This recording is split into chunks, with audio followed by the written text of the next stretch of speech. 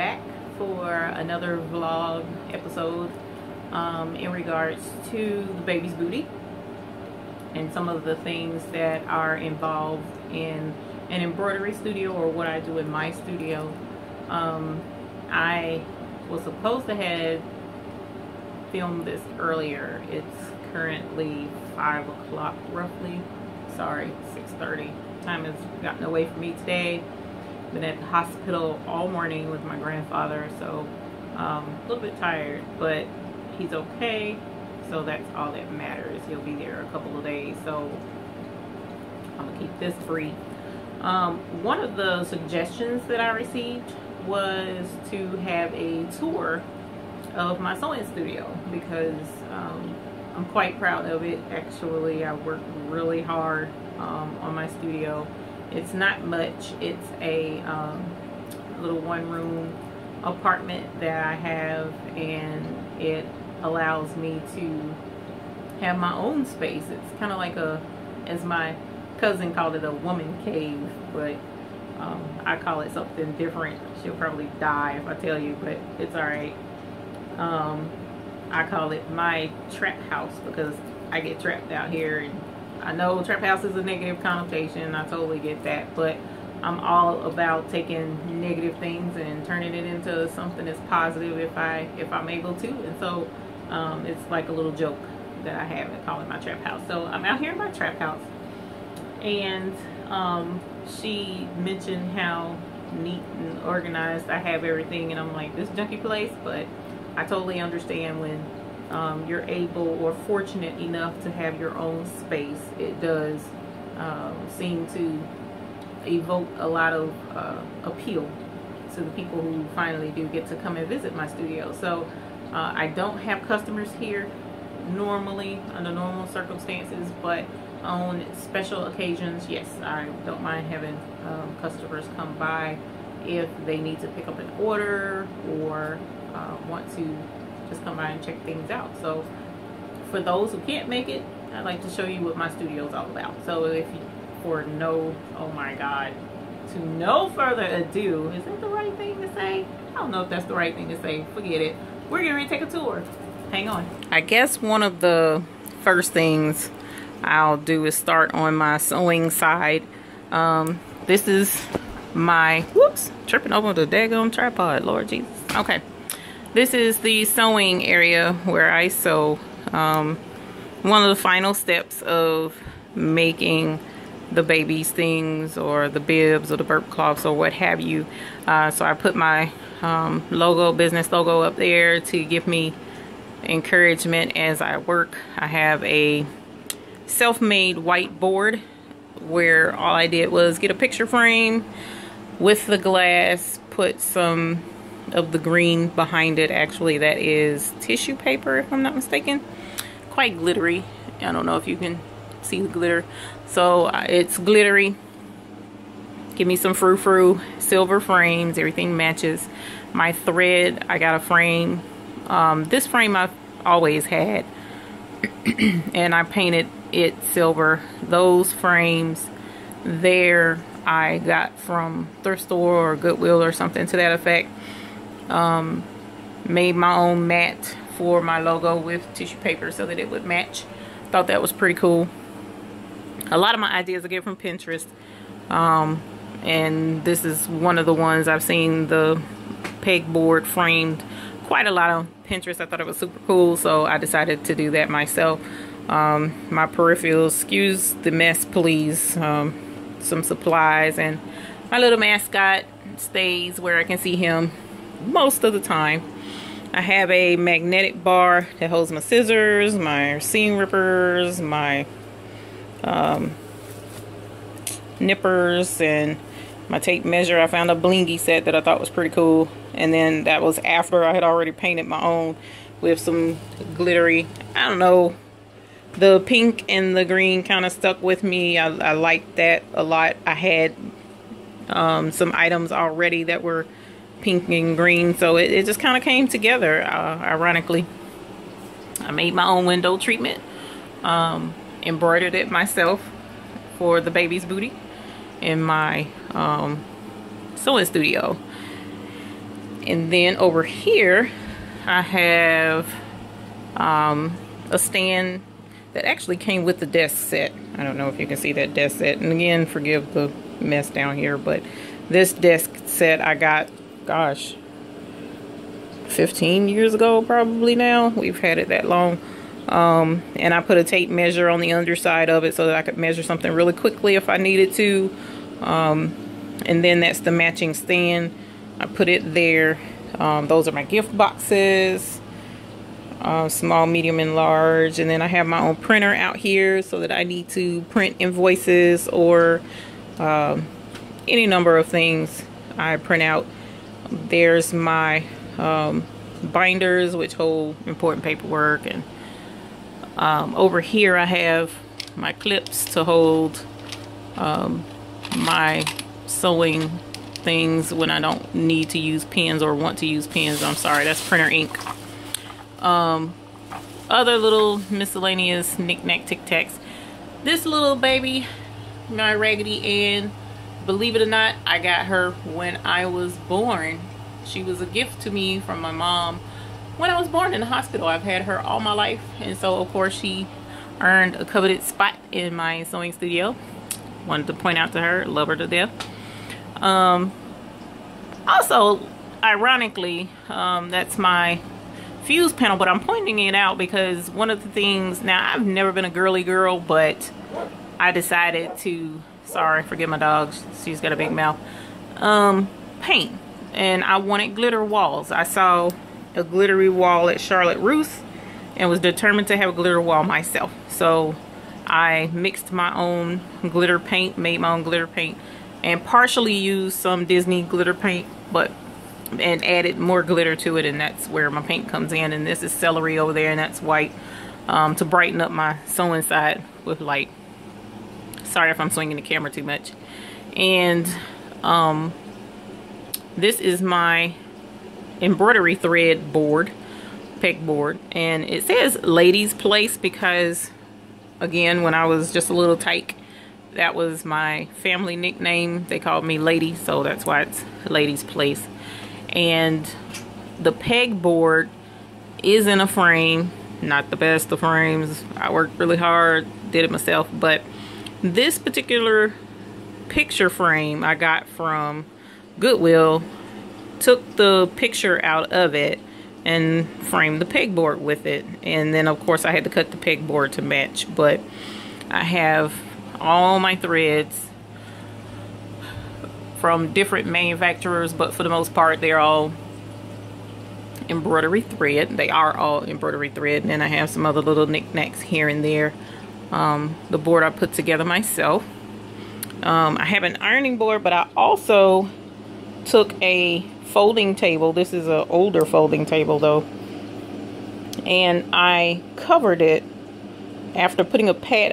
I took a folding table, sorry, that I could take the top off, put a pad and then the fabric, and made an ironing table, so that I could have a much larger ironing surface to iron on, bigger than the ironing board, because sometimes I need to lay out blankets. So it's not too terribly big, but it's big enough and it handles quite a lot of work.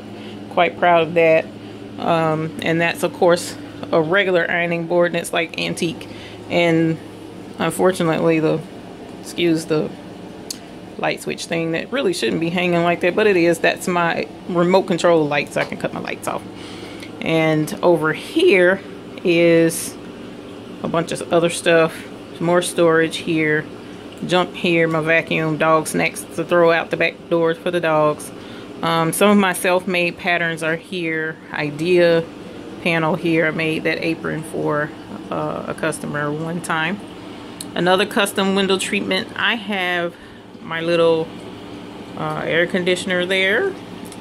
Now the frame back here for the pegboard, I took the glass out of it and I made this. And this is my project board slash calendar, appointments, blah blah blah blah blah.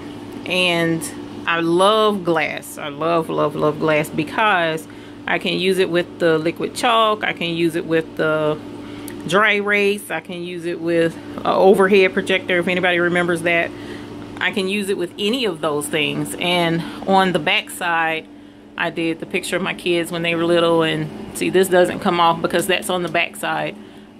This is on the back side as well, so I always have this frame, but on the front is where I'm able to write things and wipe it off as I need to.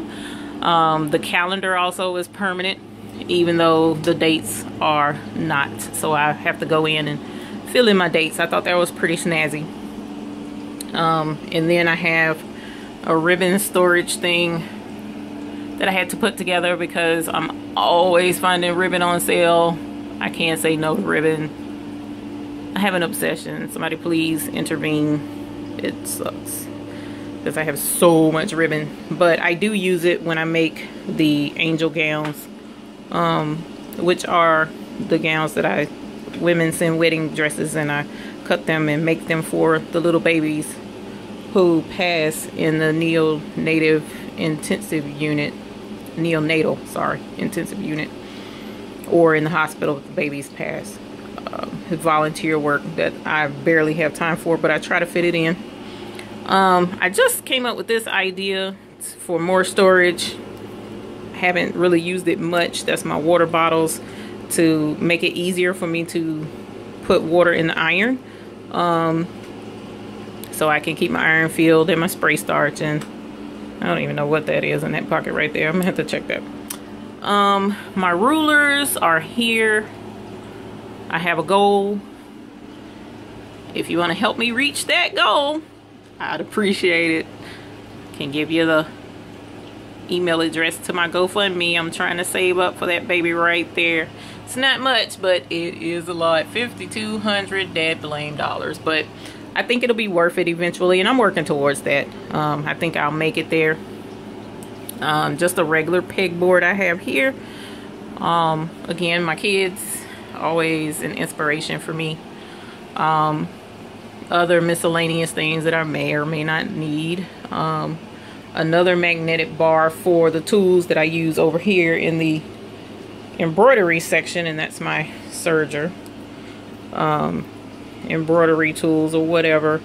And then this little fella here, this snuff can, tobacco can, I found that in this house when I bought it. It's like a vintage tobacco can, actually. I thought it was pretty cool, and it stuck to the magnetic bar, so I keep pens and pencils in it. I thought that was pretty neat, so I keep that for nostalgia. As I finish bobbins, I put them here so that I can easily get them and refill them, and I keep my filled bobbins here in that little thing. Lotion, picture frame that shows all my family, so that I'm always looking at the people that I love to help keep me in a good mood. And that's one of my beautiful cousins, Amber. Hi, Amby. I'm gonna have to tag you so that you can see yourself. And more ribbon, as you can see. Elastic ties for binky leashes. And that's my grandpa that's in the hospital right now. He's 92 or 93. Not in that picture, he's not, but right now he is. But he's got pneumonia, unfortunately, so he's in the hospital. These shelves were in this room already built in, and they were filled with National Geographic, Popular Science magazines. So I moved all of that and put in patterns. These are some of my patterns here and some here. I have some in there. I have way more patterns than one person honestly needs.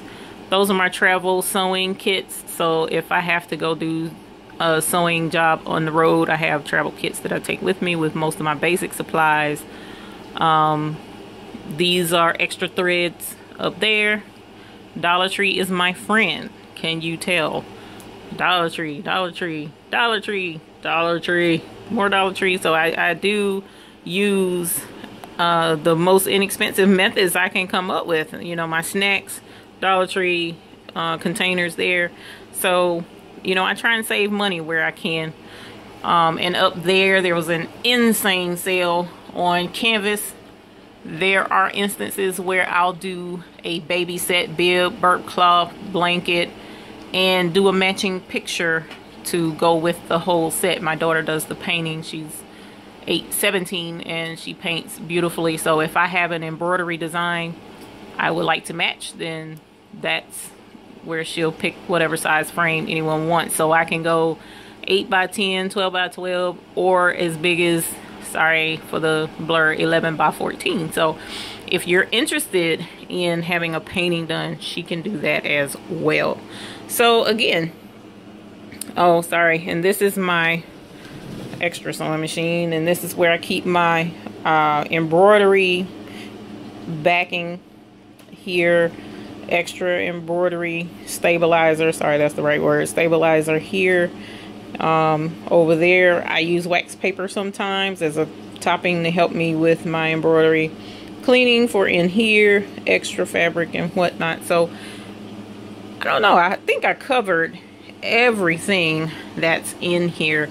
I do have another section out in the main room that I will show you another time, because I'm already at 13 minutes and I don't want to take up all of your time. But in the event that you were interested in anything that you see here, drop me a line, let me know, ask questions. I have no problem whatsoever sharing my idea, where I got the idea, how I did it, and help you do it yourself. Okay, so that was the tour. It's not much to it. It's all I have, and it's not a lot, but I love it. It allows me to get away, have time to myself, and I come out here and enjoy myself. I usually rock out, turn on my rock music, unless I'm feeling more the need to be more calm, and then I'll turn on some like jazz and chill out. You know, that's what I do out here.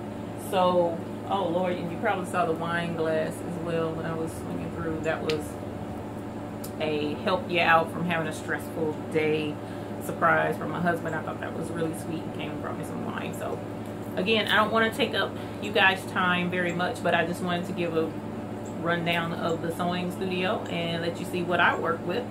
If you have any questions, again, if you have any questions and want to know how I did something, where I got something, drop me a line. I'm more than happy to share my information. And you guys have a great day. I'm gonna try and unwind and get my things together so that I can do a little bit of work, because I've been gone all day. So thanks, and have a good evening. Bye.